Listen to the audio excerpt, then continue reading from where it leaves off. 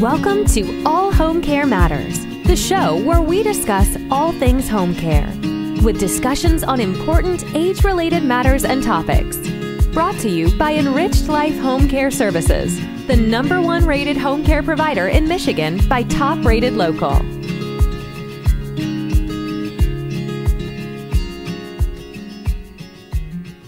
Hi everyone, today's video is sponsored by Ada, and we wanted to take a moment to talk to you about something important. Now that we are in the winter months, it's time to talk about some common health issues that we encounter, like the flu, RSV, allergies, and of course, COVID-19. COVID-19 can affect each of us differently, especially if we have certain conditions that put us at higher risk for severe symptoms. But here's the good news. I have a quick and simple solution for you. Ada has a free health questionnaire that can help you figure out if you are at risk of getting seriously sick from COVID-19 this season. Even better, it can tell you if you are eligible for treatment. Yes, there are treatments available now that can help you avoid getting really sick. The best part, the questionnaire is super easy and completely free. Plus, it can connect you with a clinician in just 2 hours any day of the week and even on Sundays. So while you are enjoying all the fun stuff that winter brings, take a moment to look after your health. Click on the link below to take the questionnaire and learn more about your risk and treatment options to make sure that you have a healthy and safe winter season. Hello and welcome back to All Home Care Matters. If this is your first time visiting us here at the show, we want to say thank you for taking time out to be with us today. We appreciate how valuable everyone's time is, and that's why we try and make each episode here at All Home Care Matters something that will hopefully matter to you. Today, we are honored to welcome Kim Callinan, the CEO and President of Compassion and Choices, along with Jessica Empeño, the National Director of Clinical Engagement and Education with Compassion and Choices. Welcome. Thanks so much for having us. Our pleasure, our pleasure. I want to first start with you, Kim, and have you explain a little bit about what Compassion and Choices is? And then I want to kind of dovetail that with why dementia is a focus of Compassion and Choices. Yeah, thanks, Lance, and thanks for the opportunity to be here. Our pleasure. Compassion and Choices is the oldest and largest national nonprofit organization, and our mission is to improve care, expand options, and empower everybody to chart their own end-of-life journey. And what we really are about is when people accept the inevitability of their death, it allows them to have a much more meaningful life. And what we look to do is to make sure that as a country, that we have the laws, that we have a healthcare system, and that people have the information and the tools that they need to be able to chart their own end-of-life journey and live that meaningful and fulfilling life. When you look at the issue of dementia, there is no question it has become a global pandemic. You have, depending on the data, 1 in 2, 1 in 3 seniors that are dying, or older people that are dying with or from dementia. And it just can't be ignored. There are a lot of challenges with dementia. You can get dementia, like with my grandmother, and she lived really a meaningful quality of life for several years. But then she hit a point where there was no more meaning left in her life for her, the way that, she thought of life. And people are really scared of that. Right. And I think they're confused by it. And so we can't tackle how one lives the final chapter of their life and ignore the growing pandemic of dementia. And so that is why the organization places such a priority on dementia. How you die is just different than you do with other illnesses. Absolutely. Absolutely. Let's talk a little bit more about the magnitude of the issue of dementia, because, you were on one of our other shows, Conscious Caregiving, that Lori and LeBay and I produced together. And, that was on end-of-life care, and Compassion and Choices is trying to, make sure people's wishes are respected. And, you're trying to make that a better process for families. But the issue of dementia, like you said, it's enormous. It is a pandemic, and it seems like we all know somebody who has been touched by it, if not in our direct families. What is it about the magnitude of the issue of dementia, though? Well, globally, it's estimated that over 47 million people are living with dementia. And in the US, it's nearly 7 million Americans. which is 1 in 7 adults over the age of 70. And the reality is that it's just expected to grow by 2015, leaps and bounds. And dementia has become such a crisis partly because we've gotten really good with medical technologies at extending life, but we don't yet know how to extend the brain. And it's put us at this place where we don't have medical care that keeps the brain as active as you can keep the body. And that puts us in a position where we have to start thinking about what end of life looks like with dementia. And it's vastly different, and there are a lot of ethical issues. So, we can't treat it as a one size fits all. Every individual person has different values and beliefs. Religion often comes into play. And our position is that the individual person should be guiding the kinds of decisions they make when it comes to dementia, and documenting them in advance. But unfortunately, given how reticent people are to talk about these issues, oftentimes no one's talking about it. And Right. it just leaves these devastating decisions for families to make that are just so difficult. And that's why we want to take this issue out of the darkness and give it some light and some hope, because you can make decisions that will be empowering if you give it some forethought. And I think conversations like this, or conversations we've had previously, it helps to remove a little bit of that stigma each time, where people aren't afraid, aren't embarrassed, aren't ashamed, aren't scared to have these kind of conversations with their doctors, with their family members, because, there will come a time where we want to make sure whatever our desires are respected and, followed through on, but if it's not written down, if you haven't had these conversations, you're kind of leaving the decisions up in the air with what other people's values may be, but it may not align with yours, right? So that kind of helps me. That kind of helps me to segue over to Jessica, and I want to talk about what challenges and problems do you see, or are you seeing, with the way healthcare is delivered to folks living with dementia? Yeah, there are a lot of challenges. Dementia is really challenging overall, but especially from a clinical perspective, because everyone experiences it differently. It is really unpredictable. There's lots of ups and downs and twists and turns, and there really is no effective treatment for dementia. So the focus becomes on managing symptoms, which, could range from anxiety, agitation, and hallucinations to falls, incontinence, or sleep issues. But also, it's a disease that not everybody understands well. And I'm not just talking about, family caregivers in the community, but healthcare professionals too. It's not treated as the terminal disease that it actually is. We don't talk about what to expect, let alone how to plan and what people want for their care as the disease progresses, because it will progress. So, the other thing that's important is people with dementia are shown to be hospitalized more often and for longer. They use more healthcare. They're at higher risk for falls and injuries. And so we really need to have those honest conversations about what's going on. Like you were saying, reducing that stigma, talking about what is most important, how to plan for the disease that is going to continue getting worse no matter what we do. And our healthcare system is oriented towards treatment, towards cure, towards extending life, unless they are given instructions otherwise. Right. And I think too, and you ladies might want to speak to this more, but, even down to the hospice provider or the physician, they're going to have different ideas and ways of treating, towards end of life, or treating somebody living with dementia based on what their opinion is of quality of life. And I tell families all the time with my day job, hospice is not a one size fits all either. Some hospices have this philosophy, others have a different one. Really it goes back to what your loved ones would want and what their wishes are, to know what the right decision is, even for a hospice provider. Yep. Let's talk about treatments though, Jessica, briefly. What are some examples of treatments a person living with dementia is given that they may not want? Yeah, this is a great question because there's so many different things that it could be. We could be looking at ongoing medications for other chronic conditions like heart disease or kidney failure, dialysis for kidneys. We could be looking at aggressive treatments for maybe a new diagnosis that has come in addition to the dementia. So, like a new diagnosis of cancer, for example.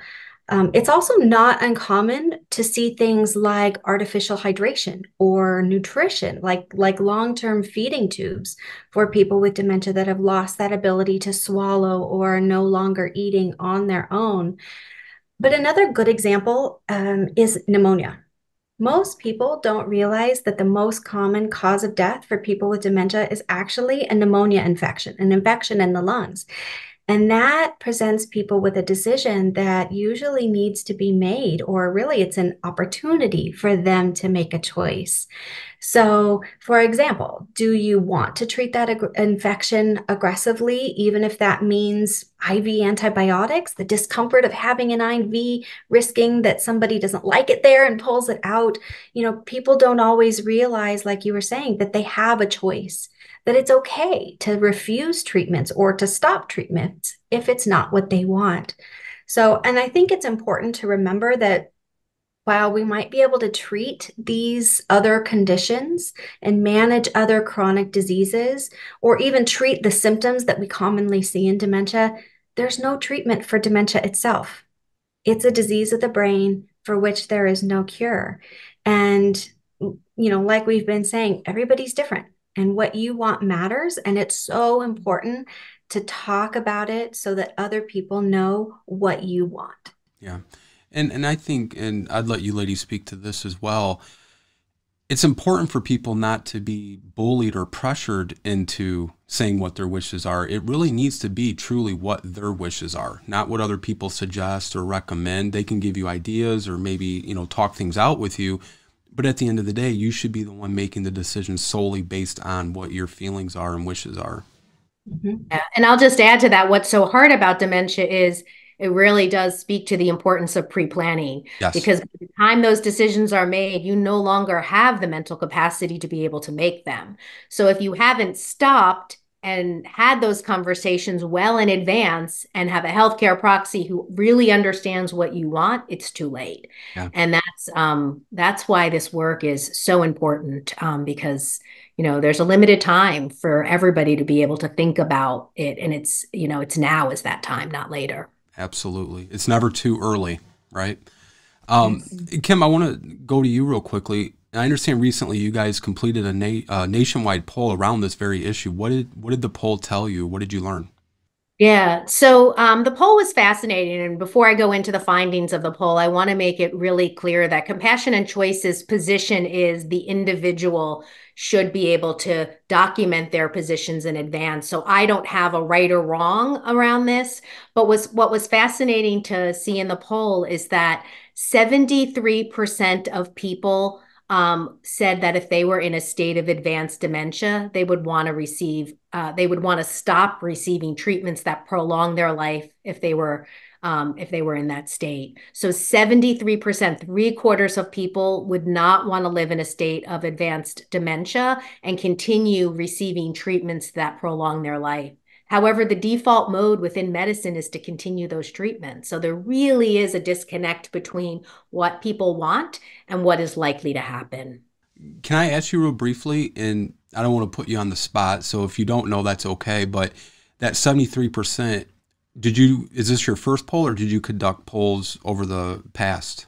We've conducted it several times now. I think the first one was 4 years ago, maybe. And it's nice straight through. It was about the same. It's been around that percentage straight through from the first time. It was a similar question. It wasn't the exact same question, but about 73% of people consistently say, I do not want to live in a state of advanced dementia and continue to receive treatments that prolong my life. If I was guessing, I would have thought maybe it was lower, but 4 years ago, maybe not so much, but maybe 15, 20 years ago, I would expect that number to be lower and to see it gradually increasing over time, just with more awareness and education. Well, we haven't done it for that long. We just started it, partly because the issue of dementia as a as a crisis has really, I Right. don't want to call it a crisis, as a pandemic has really grown in recent years as medical Sure. technologies have advanced. Sure. So why the disconnect though between what people want if they have this advanced dementia and how modern medicine is treating them? And you kind of alluded to it, first do no harm. We're here to cure and treat. Where is that disconnect in your mind? Yeah, I mean, I think it starts with what are doctors like? Why does somebody go to medical school and become a doctor? And they go to medical school and they become a doctor to save people and treat people. And my heart always goes out to doctors and clinicians in general, because it's got to be incredibly difficult when your job is to save people and 100% of the time you will eventually fail, and or fail in the way we've defined success for the medical profession.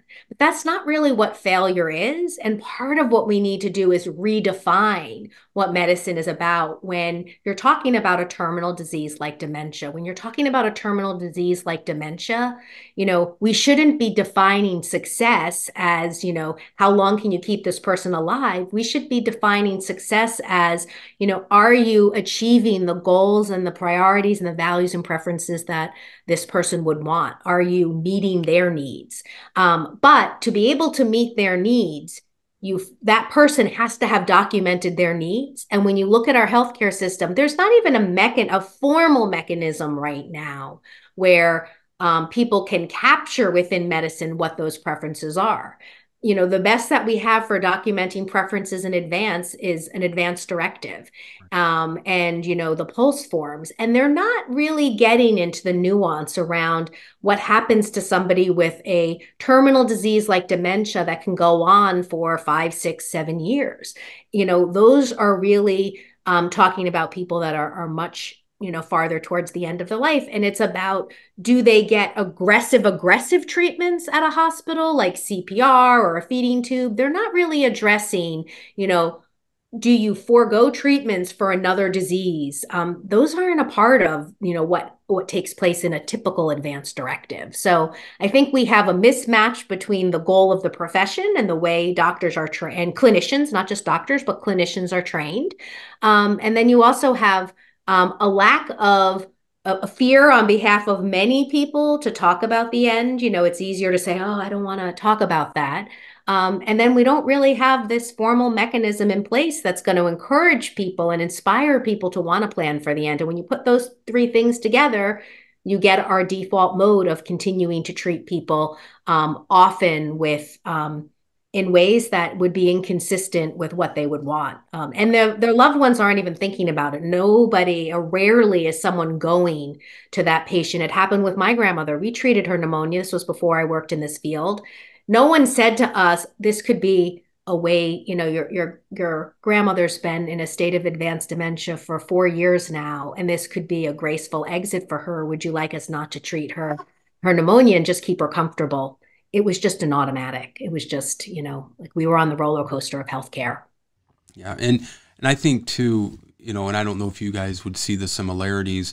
For me, it's almost like the 30, 40 years ago where, cancer was kind of treated in the same way, where, sometimes they wouldn't even get a diagnosis because the doctor gives that diagnosis. He's already failed because he knows he can't treat it. And, thank goodness, we've had advancements and treatments and different things and therapies for people with certain types of cancers.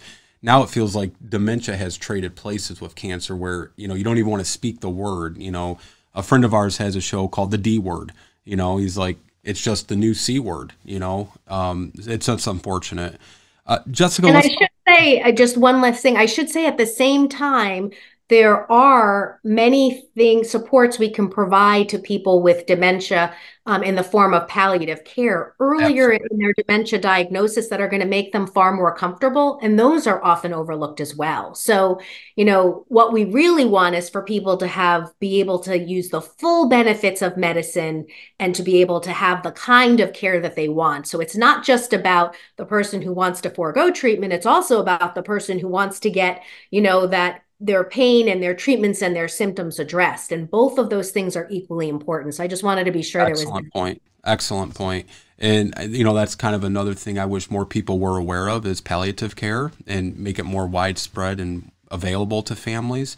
because often they think it's like traditional treatments, medicine, healthcare, or hospice. And, you have that nice segue with palliative that can help with a lot of those things, and they can still get the treatments that they wish to have. Jessica, I want to go to you again. So Compassionate Choices has a tool to help address these issues, this problem, if you will. Can you tell us more about that and what it is and kind of go through it with us? Yeah, I'm happy to. So, along with this goal of really inspiring conversation, just normalizing talking about it, because, like you said, you were exactly right. Too many people have difficulties getting a diagnosis, don't want to talk about what's going on. We are a society that does not embrace somebody that could be living with cognitive impairments. So, Compassionate Choices has developed what we call the Dementia Values and Priorities tool. And it's designed to help you not only think about what you want, but communicate your wishes regarding future care if you should be living with dementia. So it's an online tool. It is confidential. It's no cost. It's free. And it takes about 20 to 30 minutes to go through to complete it. And after you go through the tool, the person will receive a document that serves as an addendum to accompany their existing advance directive that will speak specifically to the unique needs of somebody living with dementia. Like Kim was saying, regular advance directives don't speak to the specifics of what you could be dealing with in dementia. And so this is what this tool does. It addresses that. And then this document is also something that you would have to be able to share with your loved ones, with your medical providers, your hospice team, anyone else that's a part of the care team to be able to help communicate their wishes. Would you, for people who may not understand the document, what would you compare it to? Like an advance directive, like a 5 wishes?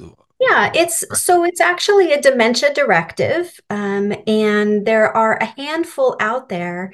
The thing that's unique about the Compassionate Choices tool is that ours really prompts you to think about what's important to you, right? Your values, your wishes, your quality of life. What does quality of life mean to you? So it's a dementia directive. So it serves as an addendum. So it's an add-on to your existing advance directive form that goes into a little bit more detail and specifics. Wonderful. Now, I understand you guys had a video on the site and there's several links in there. Kind of explain how that works. Yeah, so the tool works by guiding you through some really important information. First off, we start by talking about advance directives because, one of the things we know is that people recognize advance directives are important, but people don't always get around to doing them. So, about 1 in 3 people actually have an advance directive, and even less have shared it with their medical team. So this is really important information.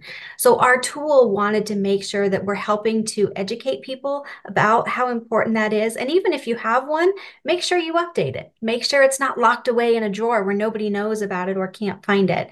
So we start with that. And then from there, it'll walk you through a series of questions, different scenarios where you can indicate the kind of care that you would want. And we embedded a series of videos throughout the tool.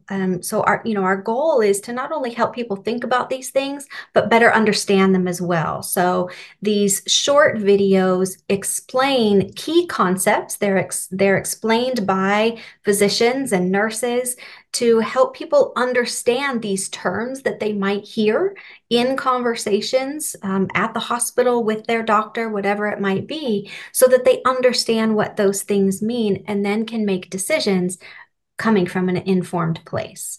And I think you guys provided a video called Comfort Care, so let's show that right now. Comfort Care. This is medical care that is directly intended to improve patients' comfort, pain, and relieve symptoms at the end of life. In many cases, stopping aggressive interventional treatment, and we're moving towards just making sure the patient is comfortable. Comfort care can be offered alongside curative care through palliative medicine, or it could be offered at the end of life through a special team of a hospice care provider. So Jessica, what did we just watch? Yeah, so this was a quick video where we talked about this term comfort care. Comfort care is a term that is often used, but it's not always explained. So this video is a great example of the videos that you'll find throughout the tool, explaining really important concepts so that people, when they're making decisions, know what they are deciding on. So Jessica, you're talking about this, assessment tool, this document, and I think we have a couple of sample questions. Why don't you walk our viewers and listeners, and we'll put them up on the screen here for them to see. Go through these 2 questions with us. Yeah, so here's an example of the first question that we have is, if I am unable to remain at home and live in a nursing facility, then I want. And you'll notice all of our questions are framed in this: if this is what's happening, then this is what I want. And so you have 3 options to choose from to help communicate what it is that you might wish in that particular scenario. So if you were at this point, would you want to receive aggressive treatments? And earlier in the tool, we actually define these, what each of these 3 choices mean. So there's examples, there's more videos that explain some of the concepts there. So the 3 choices then are, receiving aggressive treatment, treat me, right? Keep me comfortable, but not aggressively, not to the point where it's prolonging my life. And then the third being keep me comfortable, which is another term for comfort care or allowing a natural death. So those are the 3 options.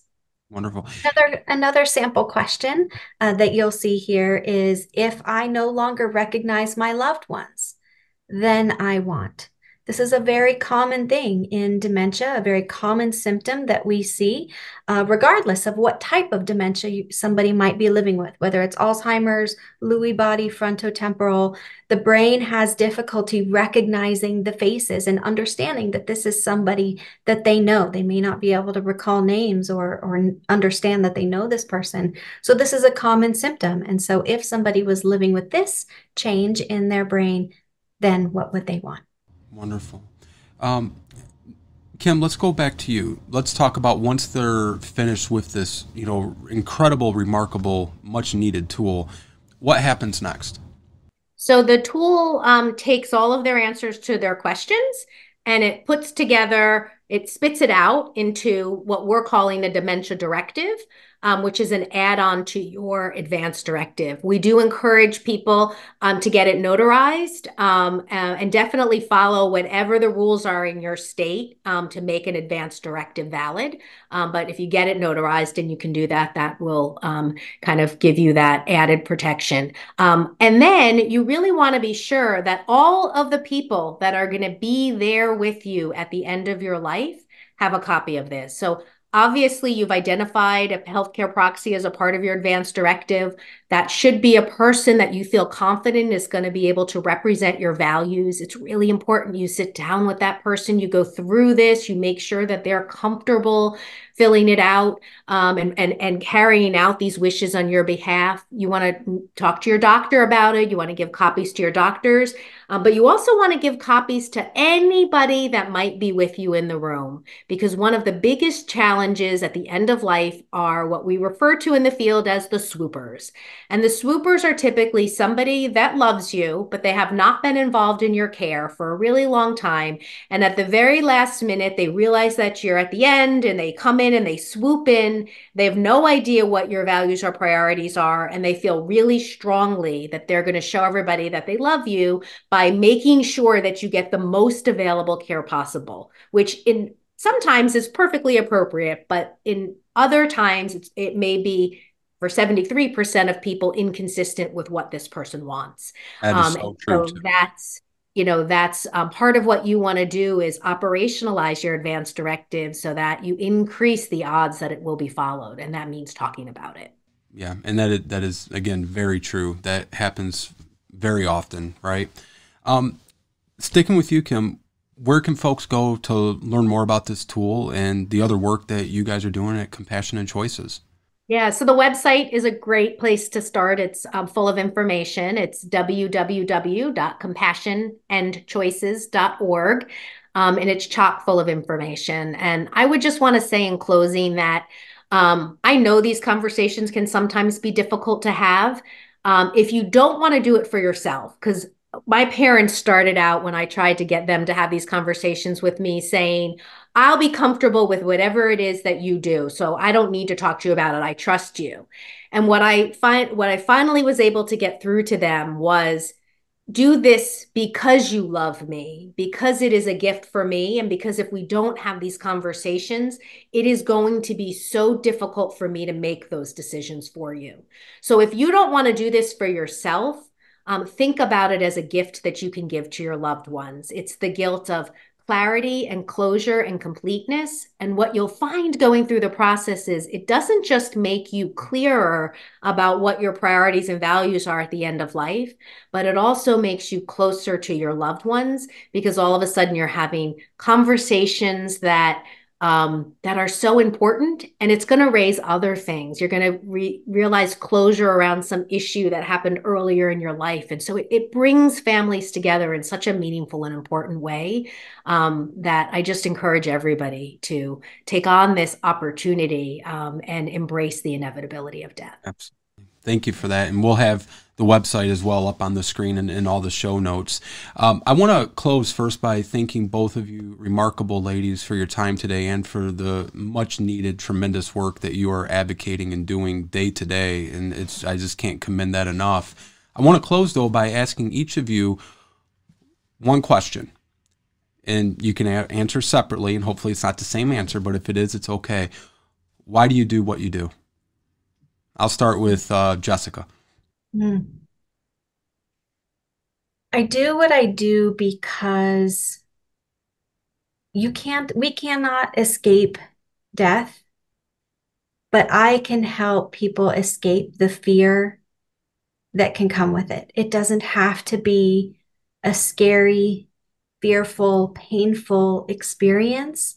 Death is a natural part of life. It's something that we all at some point will experience, right? The loss of another person. And if I, in my work, can help make that an easier process by providing people with information, help pointing them in the right direction, connecting them to resources, that's what I'm here for.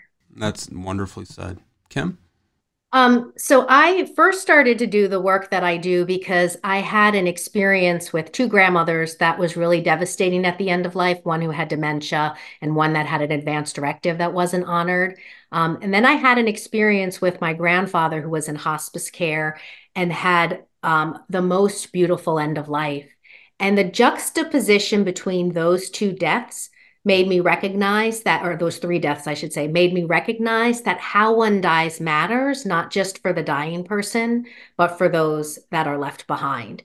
The completeness and closure that I got in my grandfather's experience was so powerful for me that it made me recognize that this is worthy of my time and efforts and is my calling. Interestingly, since I have come to join this work, and do this work on a day-to-day basis, what I have seen is that the way somebody lives when they're fully present to the fact that life is finite, like our courageous storytellers who are terminally ill, they live with such power and conviction and intentionality that it's truly inspiring. And it actually mirrors all the evidence and data that researchers like Dr. Laurie Santos from Yale talk about on the science of well-being, that it's made me realize and try to mirror that, the acceptance and embrace of the inevitability of end will allow me to live my life to the fullest. And I want to bring that lesson to as many people as possible, because we all only have one life. Right. If we can step into it and be courageous and powerful and intentional, we can create an amazing world around us with connectivity and trust and authenticity and well-being. Wonderful. Well, thank you both. I appreciate your time today. And, anytime we can be of help or service to you guys and Compassionate Choices, we're here for you, and look forward to continuing to see the tremendous work you're both doing. Thank you so much for having us. It's a pleasure. Thank you for joining us today here at All Home Care Matters. All Home Care Matters is here to help families as they navigate these long-term care issues. We invite you to visit us at allhomecarematters.com, where there's a private, secure, fillable form where you can give us feedback, show ideas, or if you have questions. Every form is read and responded to. And remember, you can listen to the show on any of your favorite podcast streaming platforms or watch the show on our official YouTube channel. Just make sure to hit that subscribe button so that you never miss an episode. We'd also like to say thank you again to Kim Callinan and Jessica Empeño for joining us today. Thank you, and we look forward to seeing you again here at All Home Care Matters. Thank you for joining us today. We look forward to you joining us again on another episode of All Home Care Matters. To learn more about the show and to connect with us, visit us at allhomecarematters.com.